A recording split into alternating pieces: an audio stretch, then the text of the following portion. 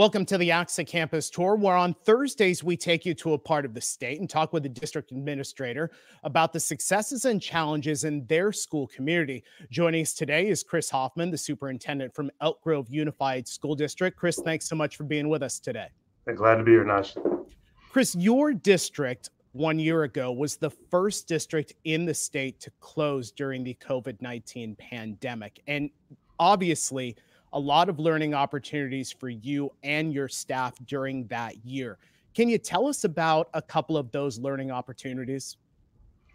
Yeah, one of the biggest pieces is we learned how phenomenal the Elk Grove Unified team is. I mean, the transformation from a full regular school district to a distance learning model.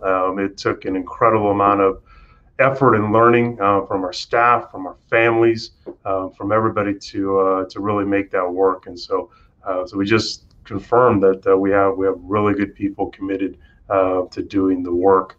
Another thing we learned was that our commitment to continuous improvement is the right vein to be in. The idea of we had to build a system that was flexible enough for 63,000 kids that could constantly make adjustments because the conditions continue to change. The guidance that we receive from CDC, from the state, from the county continuously changes. So the idea that we could build something and continuously get better while also being able to be nimble enough to make adjustments as the conditions and guidance warranted, it was really important. So just very proud of the team. And now dates are set for some of your elementary school students to be able to come back to in-person learning here in March. As you move towards that process in the last couple of months in this academic year, what are the challenges that you and your staff see that you'll have to confront? I think the easiest answer is the whole thing, from top to bottom. And we have the protocol, the safety protocols are in place, the technology is in place. The professional development is in place. The support structures are in place. But the reality is we don't know fully what it's going to look like and how people are going to respond. So you're talking to that ability to be nimble. We talk about, we have the safety protocols in place. We have the technology. We have the plan in place. But we didn't spend endless time trying to identify every possible scenario and what the answer would be. What we have agreed to is, as a team, we have really good plans in place, and we're going to work with each other when a problem presents itself, and we'll take the best information we have in that moment, and we'll make the best decision we can moving forward. So the whole thing is on our minds from top to bottom. And we think we've done everything we need to be ready, but we know things are going to come up that we just can't anticipate, and we'll be ready for that. That's what the team does, and that's where the trust comes into place, and that's where we rely on our relationships at that point. Now, social emotional wellness is a subject we've talked about for many years when it comes to students. But this year, we've talked more about the impact of social emotional wellness on students, on staff, on educators in general. But I want to ask about you. You've had to maintain positivity through this entire year. What are some of the best practices that you have used for social emotional wellness, and maybe some advice for district administrators as we move more towards the in-person learning? Yeah, well, I've relied on my team a great deal. So we have cabinet every Monday morning, and we're still doing it Zoom. And so I literally count people on the screen to make sure that they all came back, because the previous week was always nuts and was full of unanticipated challenges.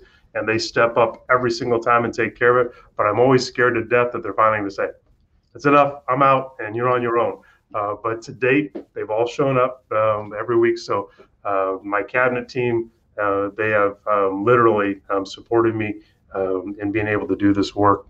The commitment of my board, and also we have 7 labor organizations, and we affectionately call them PI, Partners in Education, and their commitment to do this work together. in March, we went out and closed schools together.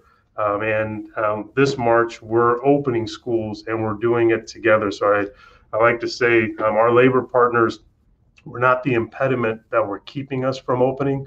They're actually why we're able to open. So my cabinet, board, my partners in education team, those are all huge. But in the end, the thing that makes this thing all worthwhile is the work that's happening in the classroom with our teachers and kids, and seeing that work and seeing the everything that they're doing. This week happens to be Read Across America week, so I've literally read my favorite book, Where the Wild Things Are, to half a dozen classes already this week. Actually, the one I just got done with before this was a compilation of classes, and I read to 252 elementary age kids. So I was a little bit nervous, but I pulled it off. The kids are great.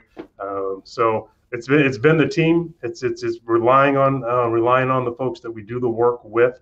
You can't do this work alone. So my advice to anybody in our work is don't take this on alone. You have to have people that you can rely upon, and that you can provide support to as well. But you need them to be able to keep you going. And I rely on my cabinet team, my board, my partners in education group, and then the people doing the work and the kids, because that's really ultimately the inspiration of why we're in this business. You and I talking here, that's just a piece of cake. 250 students, that's stress. Yes, and no retakes. They're all watching, and it's being recorded. So any blunders that I made at that point, we're going to be caught forever. So yeah, so we're good. Good. Chris Hoffman, Superintendent, Elk Grove Unified School District. Chris, thanks so much for being with us today. I'm glad to do it. Be well. And thank you folks so much for joining us here on the ACSA Campus Tour. Remember, on Thursdays, we take you to another part of the state and talk with a district administrator about the successes and challenges in their school community. That comes your way Thursdays here on the ACSA Campus Tour.